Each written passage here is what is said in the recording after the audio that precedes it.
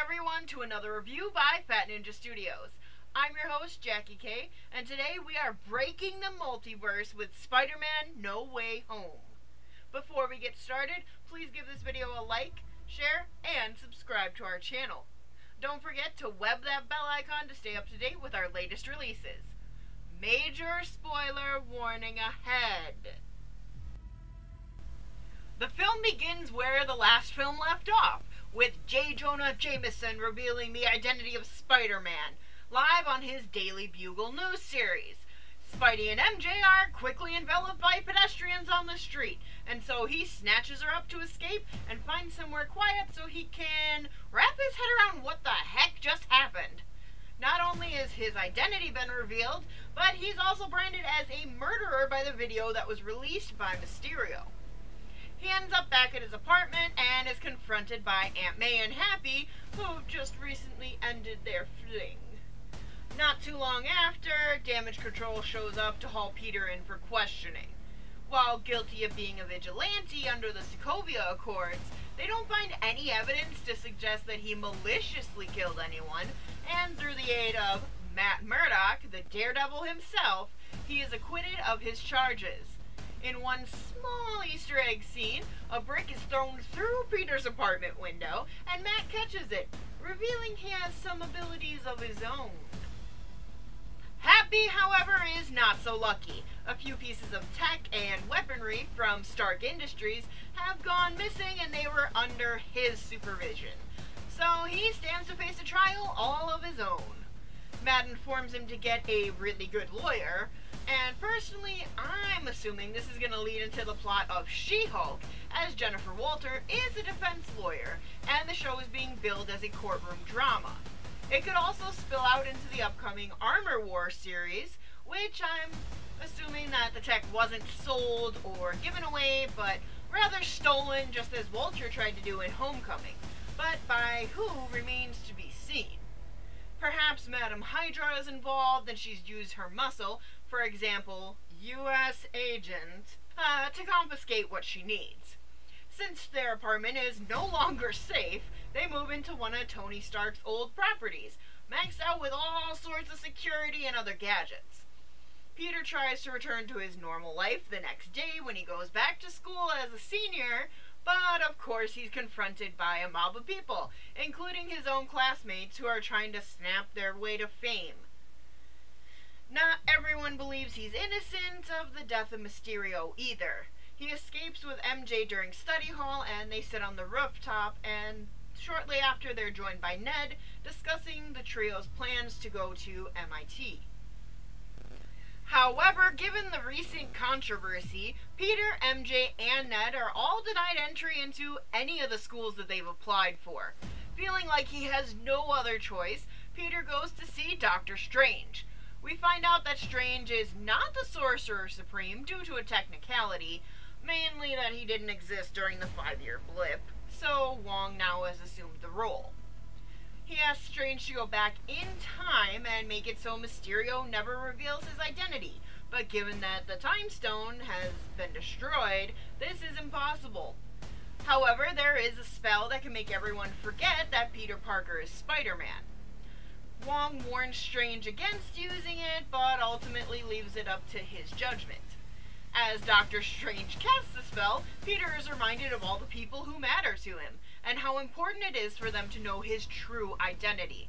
Just before the spell is completed, Peter screams out, "Everyone who knew before Mysterio told the world should still know!" But because this alters an already dangerous spell, in the middle of its completion, Strange quickly tries to shut it down and traps it in a magical cube device. He tells Peter that he screwed it up. Also, he and his friends could go to college, which a simple phone call would have corrected. To which Peter chimes in that he hadn't even thought about that, just talking to the board in the first place. So Strange kicks him out of the sanctum. This sets Peter on a path to find the lady in charge of admissions and try to convince her that his friends still deserve to go, that they had nothing to do with his vigilantism. However, during this exchange, he is attacked by Dr. Octopus, and a big battle ensues on the bridge.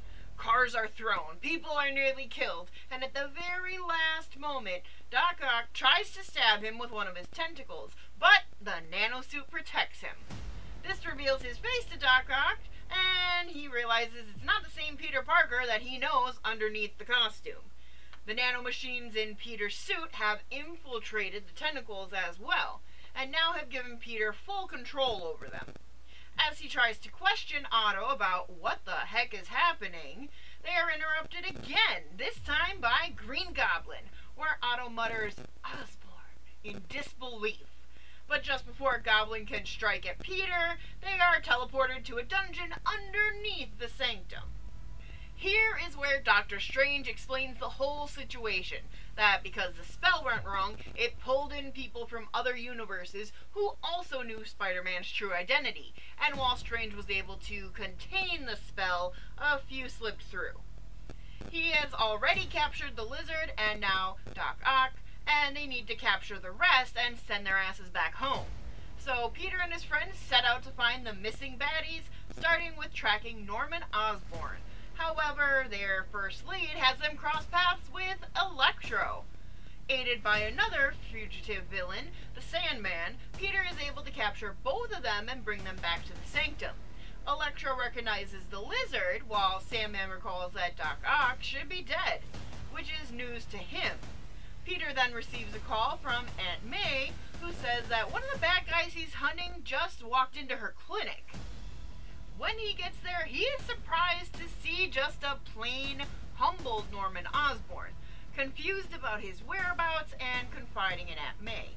He tells Peter that sometimes something takes over him and big chunks of time just go missing. Peter brings him back to the Sanctum, to which Strange immediately locks him up. And this is where Peter learns that each of them is supposed to die to an alternate version of himself. But something Aunt May said to him before he left the clinic sticks in his mind, and he tells Strange that he can't just send them back to their deaths, he has to try and help them somehow.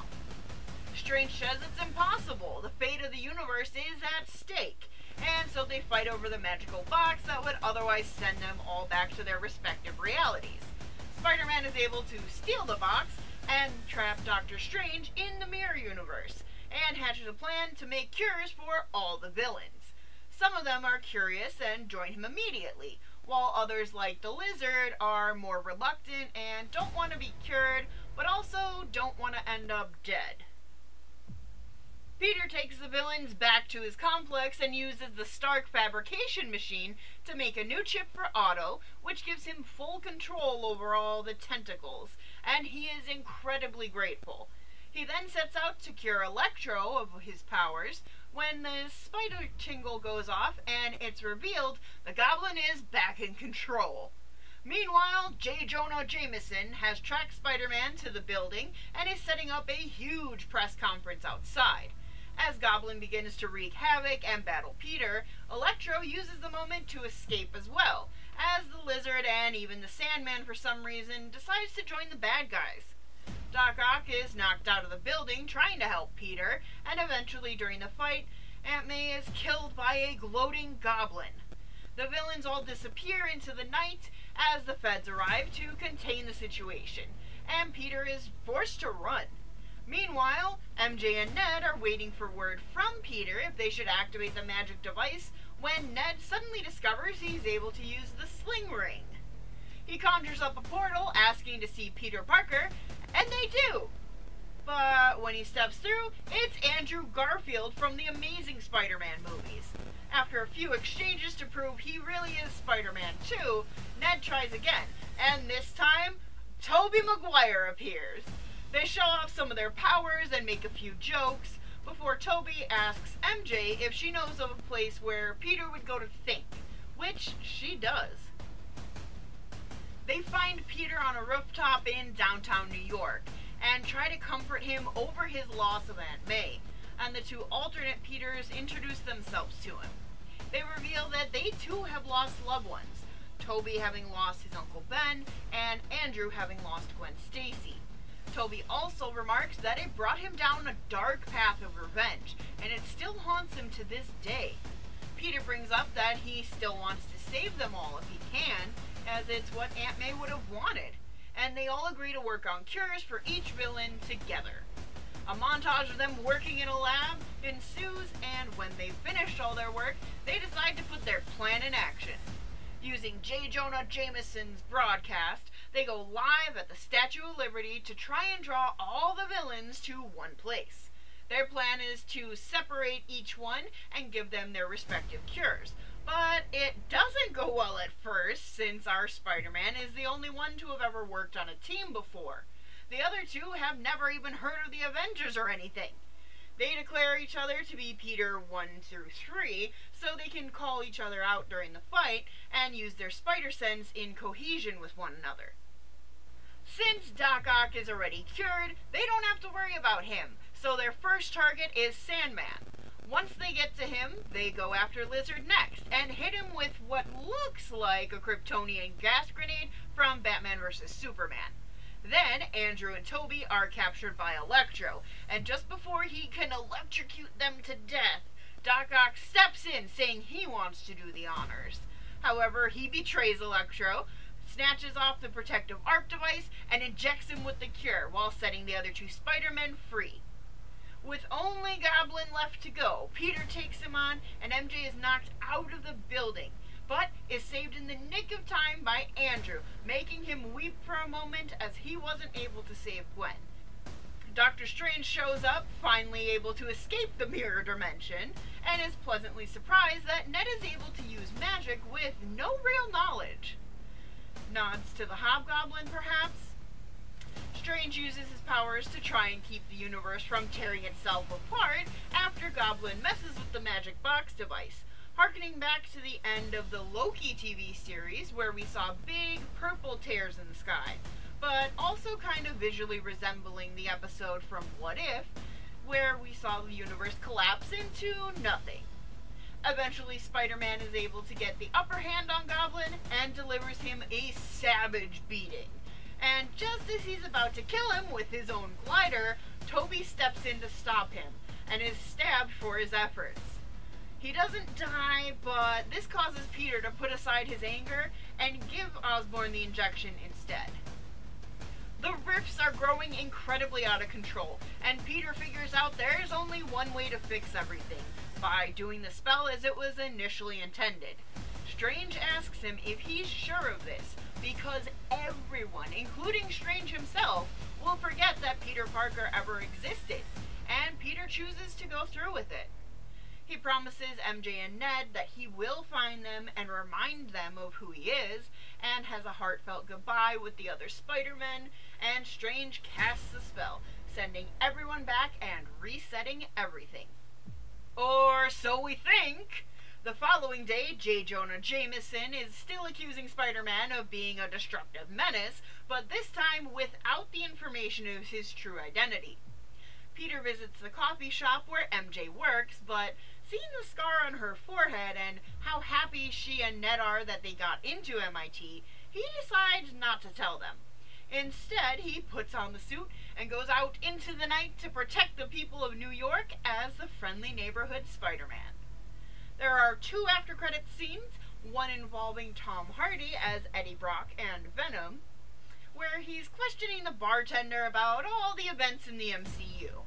But as Peter and Strange fix the spell, he's suddenly transported back to his own world, except he leaves a piece of the symbiote behind on the bar. The second post-credits scene acts as a sort of trailer for Doctor Strange 2. It rehashes a few of the lines from the film where Wong warns Strange not to do the spell, and then we see the consequences of the spell. New York is covered in frost and coming apart.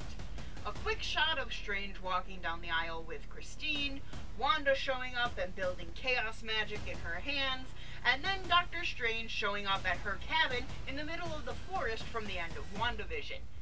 We also see the hourglass at the center of the multiverse. We see Baron Mordo, who is living up to his promise to end magic everywhere. We see Shumagorath attacking in the streets of New York. And then finally, we see Doctor Strange versus Doctor Strange, the evil, power-hungry version from What If. Overall, I thought the film was well worth the wait. As most films with bigger stories, there were quite a few pacing issues. The beginning felt slow and didn't really pick up until the other Spider-Man showed up, but the way they spun the whole tale was very well done. It combined several major Spider-Man comic storylines and still managed to give it their own unique flair. There were so many clever nods to the older films, and this is both amazing but also a slight disadvantage to fans who never saw the classic films. We sometimes forget that those are from 20 years ago. I had some issues with the villains they chose and their motivations, particularly Sandman, who just jumped allegiances for no discernible reason, considering how in Spider-Man 3 he was more of a reluctant bad guy just trying to stay out of prison. On the other hand, they totally improved Jamie Foxx's Electro by giving him a taste of other universe electricity and craving that new feeling of power. I would also like to see a little bit more of Kirk Connors, aka the Lizard, as he was just mostly used in a henchman capacity. The real stars of the not-quite Sinister Six were, of course, Doc Ock and his brilliant but lazy turn to the good side, and of course the excellent portrayal of Madness in Willem Dafoe's Norman Osborn. The death of Aunt May felt a bit too expected, and I don't know if it really truly needed to happen, since Peter has had a mentor figure die when Tony Stark sacrificed himself in Endgame. But we do finally get the line, "With great power comes great responsibility." So it all comes full circle.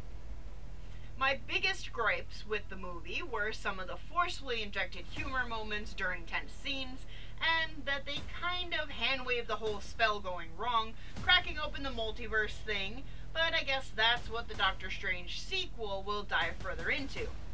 All in all, I give the film a big 8.5 out of 10. Go see this movie in theaters. Don't just wait for it to hit streaming. The MCU will never be the same. Big things are coming. I want to thank you all for checking out the video. Please give it a like, share, and subscribe to our channel.